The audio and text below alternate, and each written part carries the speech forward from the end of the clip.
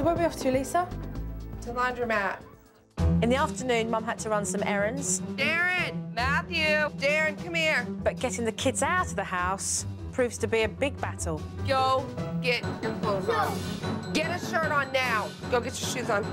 You're gonna get dressed, Devin. Finally, we managed to make it to the car, but things didn't get any easier. You got 2 seconds to get that seatbelt on. I'm throwing the sword in the garbage can. No, you're gonna give it. Get it. Once again, it was Devin who drew his sword, and it started to kick off all over again. You're not getting it. Ouch. Enough! And Lisa was like, that's it, out the car, we're not going. Let's go, guys. I'm so sick of fighting with them. It sucks.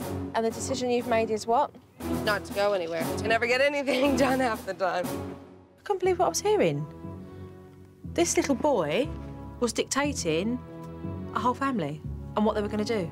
Guys, Devin's the boss of this house. However Devin feels is what we decide to do. It really sucks to be controlled by Devin. He's only 6, and it sucks that he runs our whole life. You're ready to go now? All right, Devin's ready. Let's go, guys.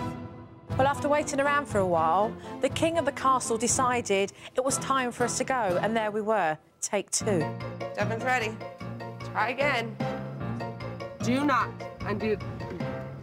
Do not push my face again. Now that is it, Devin. I've had it. Sometimes I feel like pulling my hair out. I was pissed. Stop hitting me. Stop. Smacking Devin obviously wasn't stopping him. We managed to make it out of the driveway, and then within seconds, the boys were at it again. sit down. Don't bite me.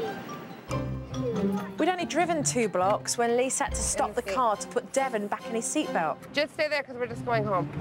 And unbelievably, Mum drove all the way back home, and Devin got his own way. They can't act up right in the car, then we just go home and we don't go anywhere. This was such a big ordeal, and they achieved absolutely nothing. You're all going to your room until John comes home. I've had it. It's done. It's over. I'm done. Go to your room. I had enough. It's never ending. It never stops. Hey, Lisa had just had it, and before she was about to throw in the towel, the man of the house walked in. Thank God. It's been terrible. Devin, Matthew, Jared. Straight away, John started barking out those orders. Put the sand down. Put it down. That's enough. Up. John's a little scary. He yells so loud that he sounds like a lion. Get a towel now. Clean it up. It's not funny. Looks like nothing. This floor's gonna be ruined now. All the water's underneath it. You think that's funny? I don't think it's too funny.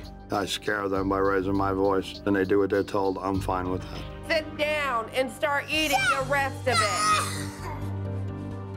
Sit down. It makes me angry that the boys give John more respect than they give to me, because I'm the one that, you know, is with them all the time. I should be the one that gets the respect, not everybody else. This house is just run on intimidation and aggression, and it's not working. Lisa and John just need to find another way in dealing with things. You can eat so. Yeah, oh yeah, your sister ate it. I didn't tolerate her spitting, and I'm not tolerating you spitting. Good. There I was, watching Mum put soap in Hayden's mouth. I want to begin with this. I want to apologize because Dad's made a lot of mistakes. A lot.